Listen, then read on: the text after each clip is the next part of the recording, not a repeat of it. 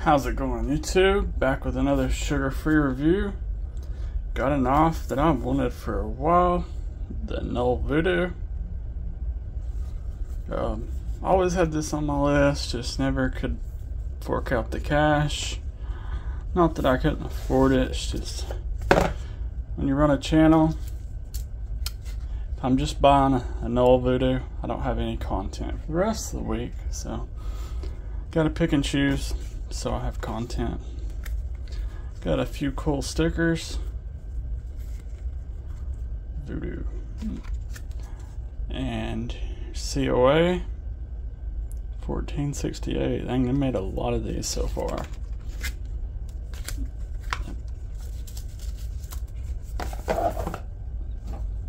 And here's the knife.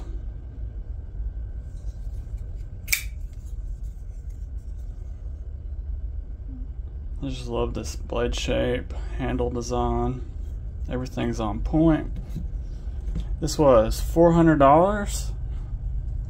And they charge you $8 for shipping too, which makes no sense, but $8 for ground shipping, also crazy.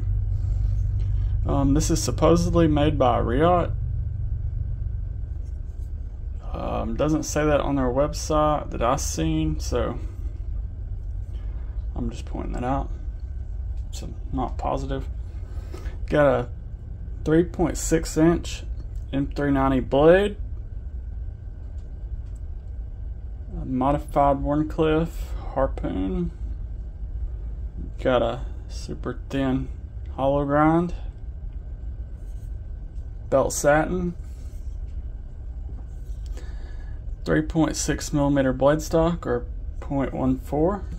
Let's see how it cuts.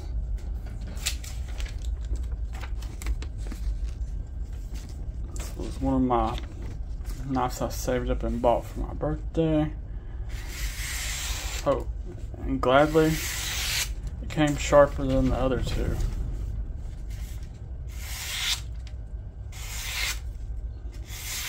Very nice, super sharp. My relative could barely cut butter. Got an overall length of 8.25 inches, so full size. Compared to some other knives. Chavez 229 kickstop. It's about the same length. And the MPDC relative, a little bit smaller.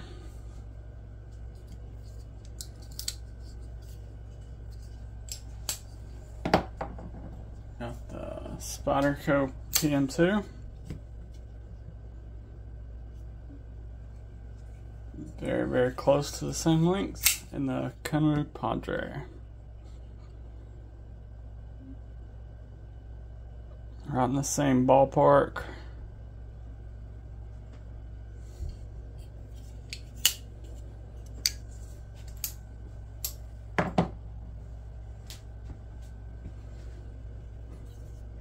Got a 4.65 inch handle, 0.54 inches wide. Closed width in the pocket from here to here is 1.34 inches.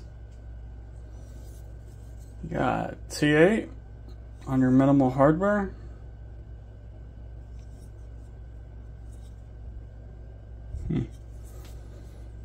Didn't even weigh this. A weight of 4.15 ounces. Since it has the handle inserts, no weight relief. Do have a milled titanium clip that is non-reversible. Goes in and out of the pocket just fine. Works well. The handle is slightly contoured, purple haze fat carbon, and black washed PVD coated titanium bolsters. Your deployment methods. You got your interesting thumb stud, which isn't something I'm normally into, but this one is just placed so perfectly.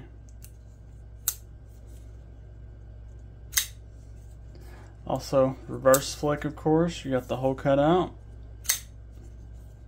Works very well. If you hold this right, it really has a thwack. Let's see. Of course, it's not doing it on camera. Okay, whatever. And this is a bolster lock. Half the frame lock is hidden under the fat carbon, which I prefer over just plain frame lock. It's a lot easier to keep your hand on this side and not mess up the tension. And you do have good access. Look at that chamfering. Looks like a diamond texture. Yeah, it's the same on the pivot. I've never seen that. Nice little touch. Does have good action, as you'd expect. I also have a really cool backspacer. I guess it's a bunch of V's. Purple anodized. As you see, they didn't have a whole lot of room for a backspacer, but they made it work. You have a good sharpening tool. I just love a harpoon. It always gets me. We'll say they did not chamfer the edges on it. It's not picking up, but very sharp right here. Not sure why they didn't do that. Dislocks, well, that was one of them.